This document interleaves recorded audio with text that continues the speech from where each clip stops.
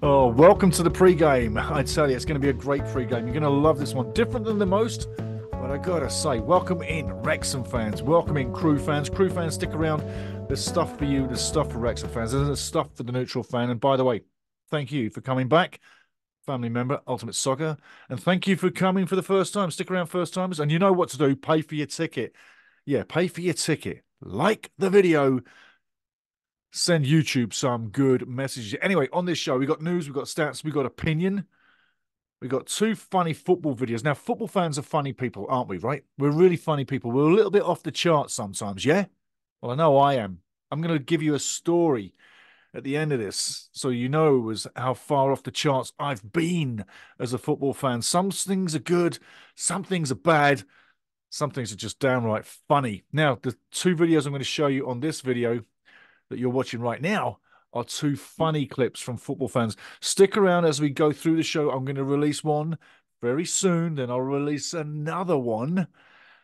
But I've got to say this before we move along. Wrexham fans and Ultimate Soccer fans, Ultimate Soccer family more so, got to ask a question to you personally. And I think you Crewe fans will get the gist of it, seeing as how you are still in the playoff race, right? And good luck to you. And Crewe, you'll hear, there's something about Crewe I know about. Keep around, Crewe fans. You've got someone on your side here. I'll tell you why in a minute. But, gotta say, Wrexham fans, ask yourself a question. Have you been staring at the table all week and feeling good about yourself, huh? Been soaking it in all week and you've had this smile on your face and this kick to your step and it's promotion written all over it and games to go and you've done it. And like I said last week, is it going to end in an anticlimax? And it did, didn't it, eh? 2 games to go, done and dusted. Wrexham are a League One team, 2 promotions back to back. I'm going to give you a few things to think about before we get deep into this. But remember, we've got the pre-game right now. We're going to talk the game talk, the prediction, 2 funny videos. But I'm going to give you some things to think about before we get there. Like we closed down the last show, we're going to open up this show. There's one thing there for you to think about. Have you been staring at the table? Have you been feeling good about yourself, eh?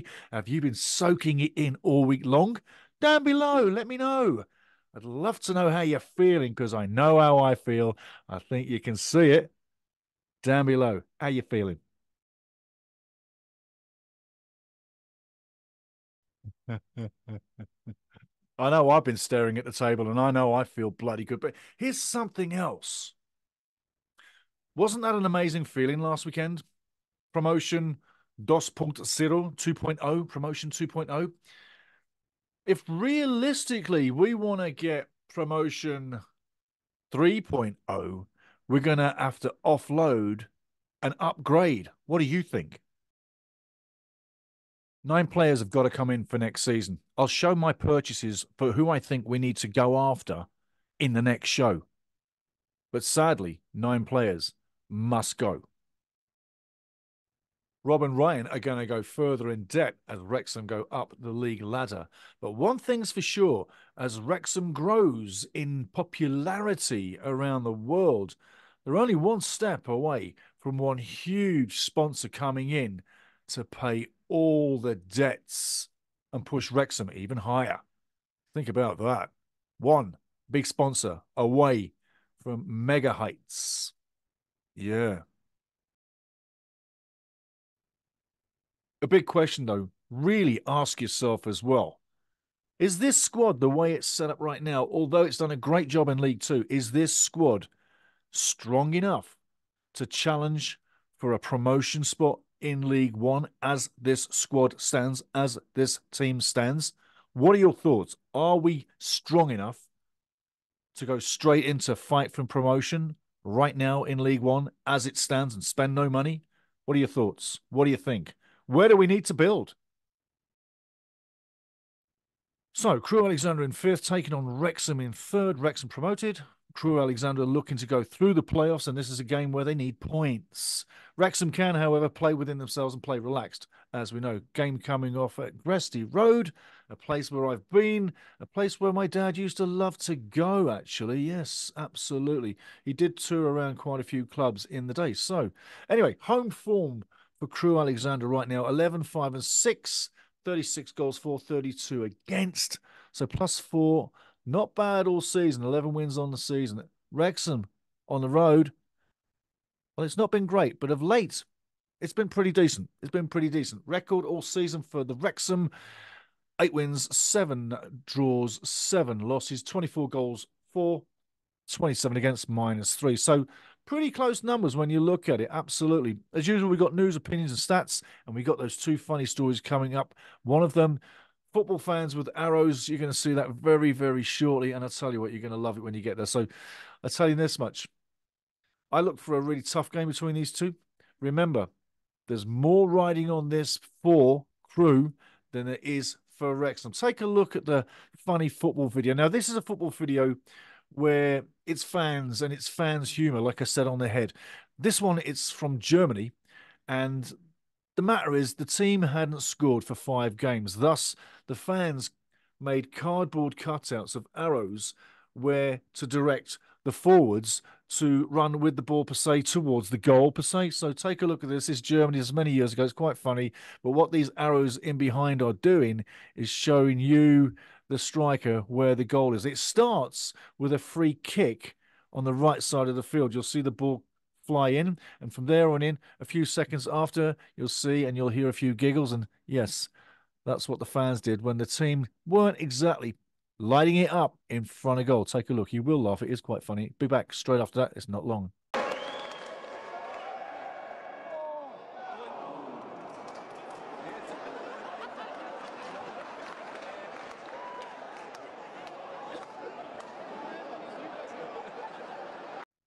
Okay, guys, remember, let me know who your player of the year is for Wrexham on the season. We'll let you know next week who the Ultimate Soccer Show player of the year is, thanks to you, who've all voted and written in either to fifascup@gmail.com or down below. Looking at the games coming through, that's what it looks like this weekend. A load of beautiful games coming through there. Feast your eyes on that. We won't stay here too long. Got to keep skipping along. That's the table as she stands. 3 great teams are promoted with 2 games left last weekend. And I tell you what a great feeling that was. I tell you, man. Everybody around the world, big, big love to Worldwide Wrexham.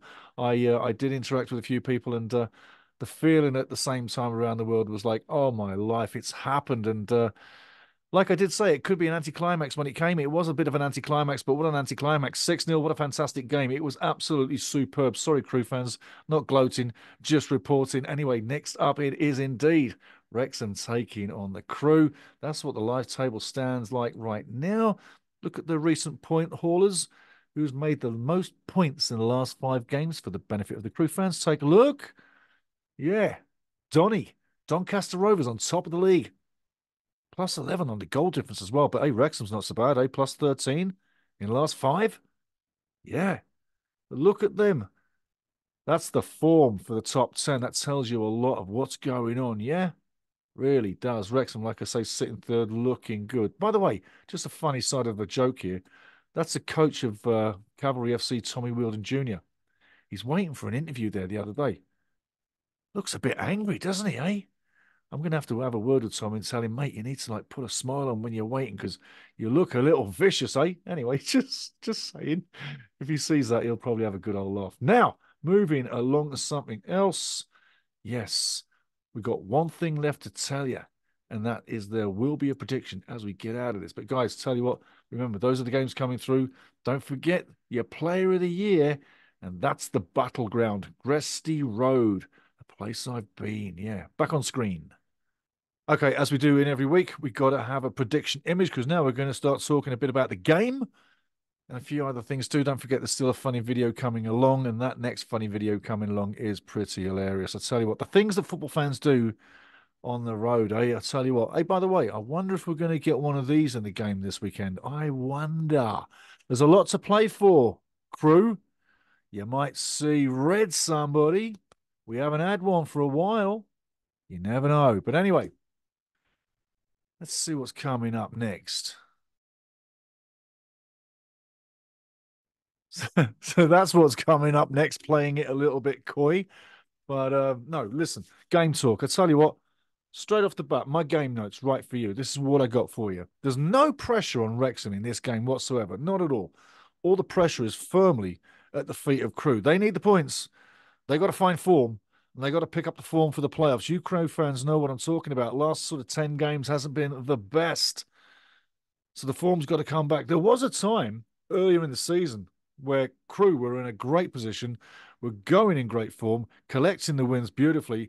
Midway towards the middle of the season, halfway through the season, I should say, they were looking fantastic. You said they are in the mix, really in the mix for a promotion spot automatico. But like I say, the last few games hasn't happened. So the form's got to come up. So there's more pressure on Wrexham. Last 10 for Crewe, 2, 3, and 5. That'll tell you everything. 2 wins, 3, 5, 3 draws, 5 losses. Tells you everything you need to know. Last 10 for Wrexham, different story. 7, 1, and 2. 7, 1, and 2. 3 wins on the bounce, 4 wins in 5. And that last loss was against Doncaster, who are in top form at the top of the table, yeah? Yeah. Hey, by the way, there might be nothing riding on this game for Wrexham per se, but I'm really waiting for this game. Like you say, I know. You've heard it before. I love every game, and I do. It's not bullshit. It's top draw. I am waiting for the game. There's nothing else I've got better on the calendar to do than get ready for another game for Wrexham like now. So if you're not like busted up for it, I'm sorry, but I am. And that's the way it always rolls. Now, some other stuff for you as well. Motivation factors as well. So another thing as well. Wrexham's not going to be in the place or the situation where they got to chase the game. They're going to be relaxed. The only team that's going to have major nerves for the start of this game will be Crewe, because, like I say, there's a lot riding on this for Crewe, not so much for Wrexham. Crewe's definitely looking to be in the playoffs. It's just a matter of where they finish. Right now, they're in 5th and they're holding on good. But a dip in form, that could soon change. So, like I say, pressure for Crewe, not so much for Wrexham. Motivation for Crewe, like I say, to win is to secure 5th, because I don't think they're going to get 4th. There's 4 points between them and MK Dons. I don't think they're shutting that down. I don't think they're closing that. The motivation for Wrexham is basically play for pride, close out the season strong, okay, and get ready for the vacation. And don't forget that summer tour coming up in the US, Chelsea, July 24th. We're going to be all over that, all over it. So I'll keep you there. We're going to do a lot of things as well in the summer, but we'll talk about that pretty soon. But Wrexham's next game, Stockport County. That's something to think about, Wrexham fans. Saturday, April 27th, Racecourse Ground. It's not for the title. We had so hoped that that might be a title game. Doesn't seem to be. Isn't going to be. Congratulations, Stockport. They became champions not so long ago. So, but at least we got close. That's the point. Now, I'm going to leave you with some things to think about. But on the game, you see my prediction, you see my thoughts. I do think there's a win here for Wrexham at all. I'm going to shut this down with a summary after a few points I want to throw to you, because these are going to make you think. There's some really good pointers right now, and I think you're going to love this if you're a Wrexham fan for sure. But by the way, this season has been. You can't say it's been better than last season. It's been as good as last season in many ways. But because Wrexham stepped up a division, it really has been a better season. And it's been a season where you at times went, well, I don't know, and times where I went, boy, this is a tricky time. You know, when we dropped 3 losses back to back, you know, just after midway through the season, and people were like, whoa, what's going on? And people were chips in about, well, what's Parky doing? Well, maybe we need to get rid of Parky, and all the doubters and this, that, and the other. And you know what? Everybody that stuck by and kept their nerve, kept their patience, and enjoyed this wonderful ride again. Hey, get ready for the next year, because you know what? It can be the same, but there's got to be changes. There's got to be changes. But I'm going to leave you a few things to think about. Remembering this. I'm going to be bringing shows covering in 2024 the League Two playoffs coming up soon. So I'm going to touch that straight away. I'm also going to touch Wrexham and Chelsea this summer. I'm also going to do something big, mega, Copa America, 2024 Copa America. Yeah, Copa America. All the teams. Bang. I'm going to cover that. That's going to be a blast. So we're going to have plenty to go through in the summer. There's going to be plenty of times where you can come back, and it's going to be the same release. One good show a week on a Friday night if you're in this part of the world, or maybe Saturday if you're in another pool. If you're in Sydney, it's going to be Saturday when you get it. If you're in Europe, it's going to be like Friday night. And if you're in South or North America, it's going to be like Friday evening sort of thing, or Thursday night. So it's going to be in there. But once the show during the summer, so as you know, because we all got places to go in the summer and enjoy life, because I haven't had a vacation in a while. So don't forget, Copa America's coming. Chelsea and Wrexham on July 24th. That's from Levi's Stadium in Santa Clara, California. We're also going to be covering the 2024 League Two playoffs and Canada games, and any Wrexham news, obviously going to be covering that too. So, like I say, there you go. Now, moving along.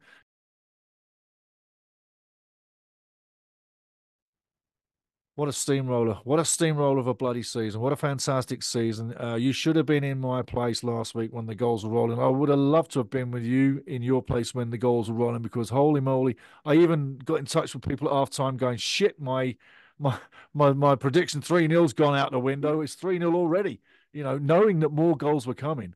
And phenomenal moment. National League winning that was just fantastic, chaotic, but this was beautiful in every way.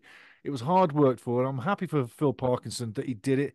I'm happy for the team and the squad, also mostly for the fans everywhere, worldwide, because if you'd watched all the games like we have, and you've been part of this story like we have been right from the start, and I've been watching Wrexham for years. Anyway, this is a fantastic story. And like I keep writing every now and again on the Wrexham websites, Wrexham, the best story in football. So you ever see that? If anybody repeats that, you know where you got it first. Wrexham, the best story in football, because it is. But as I say this, it did end anticlimactically, didn't it? 2 games to go and Wrexham are already there. I'd sooner have that than hanging on and biting my fingernails off right till the last game of the season, because hey, what's done is done, and 3 teams are going up to League One, and we, Wrexham, are League One right now. Feel that, feel it through the season, feel it through the summer, feel good about it, walk tall, have a smile, because I tell you what, you can punch your chest out for being League One, because that's what it means. You've arrived. It matters now how we close down the season, and then after, enjoying the summer tour. No. Preparing for League One. And the next show, I'm going to unearth the 9 players that I think we need to pick up to make a charge for League One promotion, and who we got to offload, because sadly, like I said last time around, sometimes achieve a standard, but they can't punch to another level. And we need the level that the guys are punching out above us on our team, and not try and have our guys attain that level that may not just be ready. We have some players on this team that will factor in League One, no doubt.